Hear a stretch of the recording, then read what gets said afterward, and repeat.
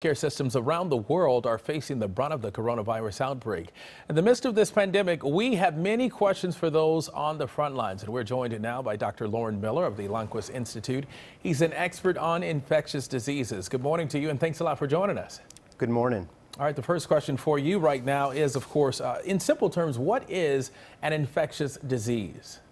Well, infectious disease is a condition that is transmissible from one person to the other, and then potentially transmissible to yet other people. All right, so tell us about your job. What exactly is a specialist in this sort of area? Well, I'm a physician researcher, so I do research on infectious diseases, both prevention and treatment, as well as take care of patients who suffer from serious or unusual infectious diseases. So just a basic question for you. Why is everyone so concerned about COVID-19?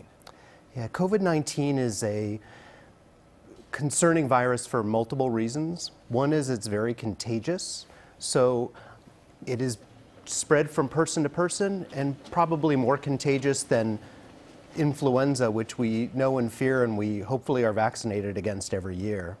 The other concerning thing about COVID-19 is it's spread like a common cold virus, but it is much, much deadlier. To give some perspective, death rates from the flu are about 0.1% for anyone who gets the flu, whereas for COVID-19 it's probably about 2%, meaning that if all Americans were to get COVID-19, there would be potentially millions of deaths around the country. And that is frightening to hear. So tell us, how can we protect ourselves? I know we're hearing about, washing your hands for about 20 seconds and then, of course, keeping 6 feet distance from someone and not touching your face. Is that enough to protect yourself?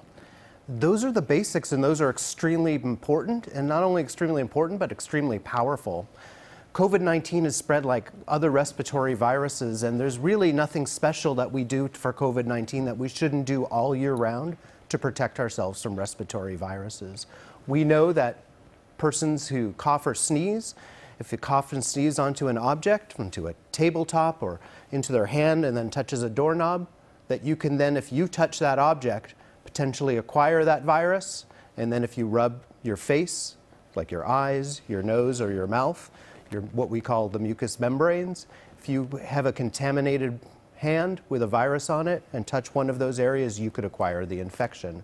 So keeping our hands clean is a very simple, yet a very, very powerful way of protecting ourselves against this. So there's a lot that we can do to protect ourselves against this infection. So that means wash your hands, just as simple as that.